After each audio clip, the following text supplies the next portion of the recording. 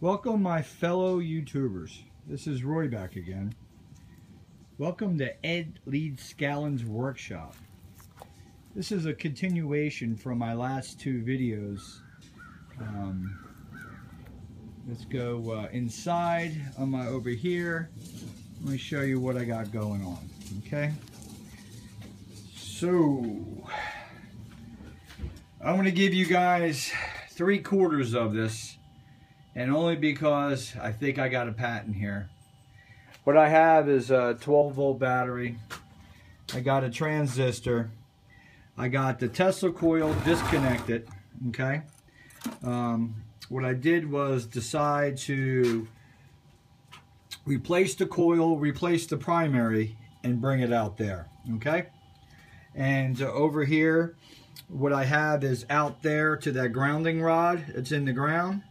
It comes up and goes to this side, and then this side here comes in to the transistor, and it goes out the base. Okay, now over here that I drew up a long time ago to understand what a transistor is, here on the base is your signal input. Remember that, guys. Over here on the collector is the resistor input, and then over here on the emitter is the resistor output. So over here, we pretty much got one side of the rail is positive, one side's negative. You got a tip 31 transistor here. One part of it goes to ground. One part of it comes out of the collector, which is the resistor's input. It runs out, and it goes to the primary out there. And then the other end of my primary comes into the positive rail over here. Now let's go back over here, because I want you to understand one thing. One side screw here is going to the grounding rod. But back yesterday we talked, well, briefly about the iron up top, about it being a great energy absorption. Now remember that, I'm going to show you that the black wire that comes off that iron comes over here and goes over to this side. Now basically this right here is my spark gap. So in between the ground and my collector up top there this is a radiant spark gap. So what's happened is in between here I'm getting a radiant energy. I'm not getting sparks running across, but I am getting a radiant energy, and I'm going to show you what happens when you get radiant energy. This is going to blow you guys' mind. Okay, so over here, we're going to come over here. We are going to turn on the voltmeter. Bada bing. We're going to put it on DC. Now, I got one end of the voltmeter, guys, just inside the out part of the primary. Okay, and look at the voltmeter. I'm going to go ahead and touch this plant. Watch when I touch the plant. Okay? You start seeing a lot of stuff going on. See that voltmeter? Now watch when I stick it in the ground. You got 11.62 volts, guys, coming out of the ground. Okay? Now, let's undo this. Look at the voltmeter drop. Okay? Now, this is going to blow your mind, guys. I got an electric motor sitting here. Now, let's go ahead and take one end. Where's that other end? I don't see it. It's laying around. There it is. Let's take it, and we're going to stick it to the ground pipe. Okay? You see me? Right to the ground pipe. There it goes. Running the motor.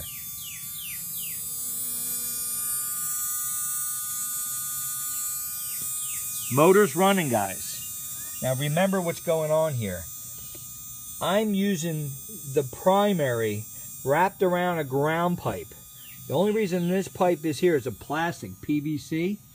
It's holding up this iron, which is my energy collector. Okay, so that energy collector is feeding off of this oscillation that's going on in my primary. So my primary is building up and collapsing, building up and collapsing. But when it's building up, it's going in this copper rod here that I have sticking in the ground. So not only is it going up and collapsing, but it's going down in the ground. And you can see my voltmeter is working off of my oscillation. Now I'm going to take this and I'm going to show you something even cooler. Look, here's a piece of, just a piece of galvanized metal. And stick it over here. Now I'm going to put it over here so you can see both. Now watch the voltmeter. You see it bouncing, right? And you see this. I'm going to touch it. Look at the voltmeter. Voltmeter is going nuts, guys. Now what happens, I watch when I stick this metal on the ground and I touch it.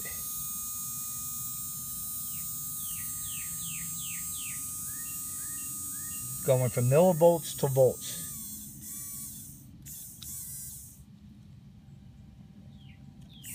Can I get a good connection there? I'm going to come back over here. This is really good, guys. This is monumental. I want to show you something. So basically, just on the output of this primary, and just on that output, I'm going to show you. Got to get a good connection. You see the electric motor running. You see the voltmeter. I'm going to go next to Happy Plant and look at the volts. That's volts. 11.71 volts coming out of the ground. I'm going to show you something even more unbelievable. Watch the voltmeter. Watch my finger.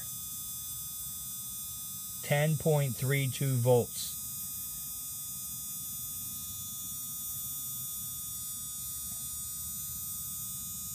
See my finger, guys? 10 volts. Stick it in the ground. Watch this. 11.75 volts. Watch this piece of metal over here. I'm going to just touch it in the corner. I'm getting 10.63 volts just off the metal. What's happening is all metal will collect, okay? Not as good as iron. Iron is the best collection out there. And if you do any research and learn about the sun, you'll understand that the end of the sun's life, it starts to basically eat itself apart. But what happens in that process, in the center of the sun, instead of it being an engine where it's blowing outward the energy, it starts formulating iron inside. And the whole sun becomes filled with iron. And what happens is, when iron gets in the middle of the sun, it starts to collect all that energy that the sun's making. So all that energy is going into that iron. So it goes to show you that iron, as simple as it may be, it is the reason, you know, that the sun dies. It's the kryptonite. And that goes to show you that in a subatomic level, iron has so much energy in it, so much. I'm not even going to go into it. You guys got to do your own research. This is all about doing research. We got 11.43 volts.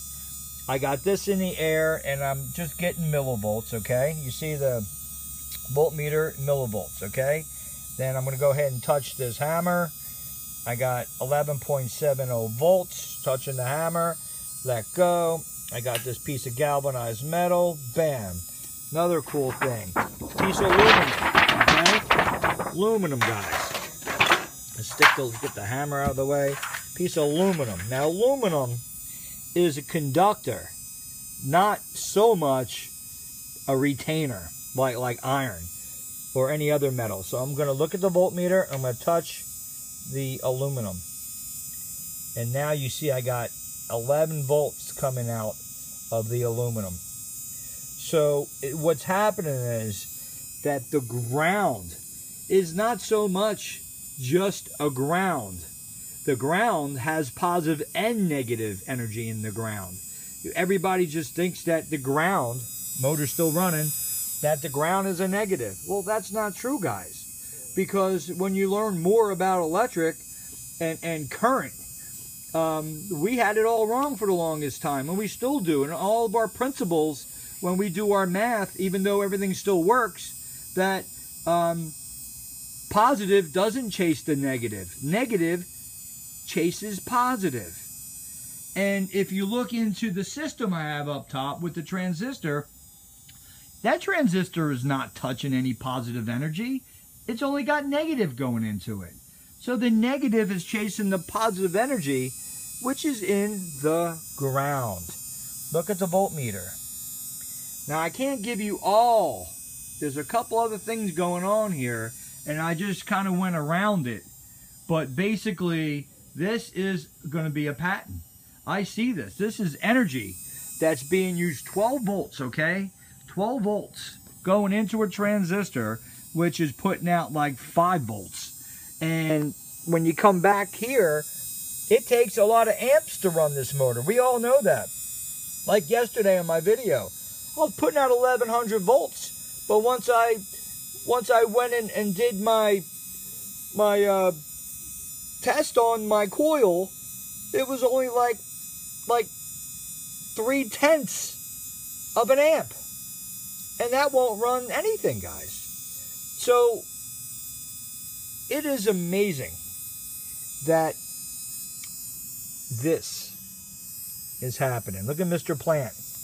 Look at me. I'm just touching the plant. Look at this. Just touching plant. Look. Mr. Happy Plant. He's got a lot of energy in him.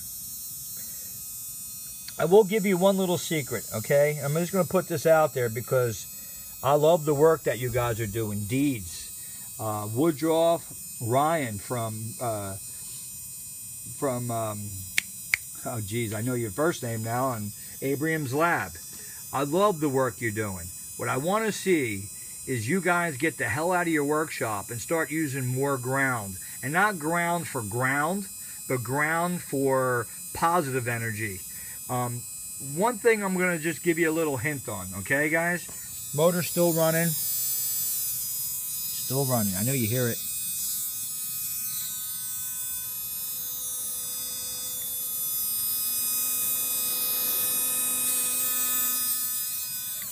One thing that, look at that. That's ground, baby.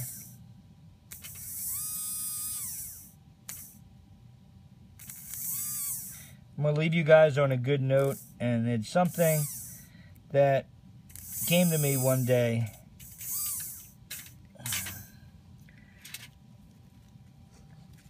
You're probably going to think I'm nuts, but I'm going to get this back on because I like hearing that thing run. It came to me one day when I was on my vacation. I was out staring at the sun, and I realized that when you look up at a star, it takes many light years for stars shine to enter where we at, okay? And when you look up at the stars, you're sending out a signal.